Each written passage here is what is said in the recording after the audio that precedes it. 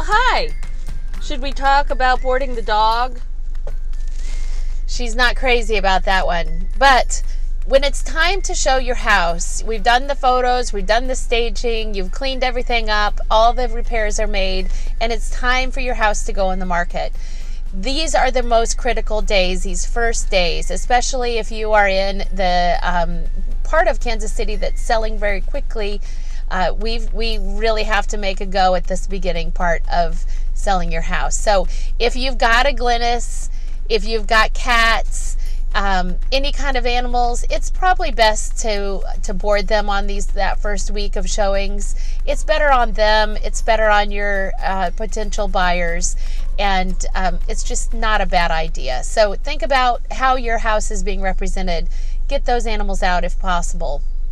Also, let your real estate agent help you with figuring out how to show your house the best. So we will do that all on scheduled showings. Hopefully you have an iBox, a key, the electronic iBox key that makes it easy for an agent to show your house to potential buyers. We want them to walk in the house feeling comfortable, being happy, and ready to buy your home. So making those showing times easy and accessible, and it's kind of a pain for you during that week or two, hopefully not too long of having your house on the market, but make it easy for a buyer to buy your house.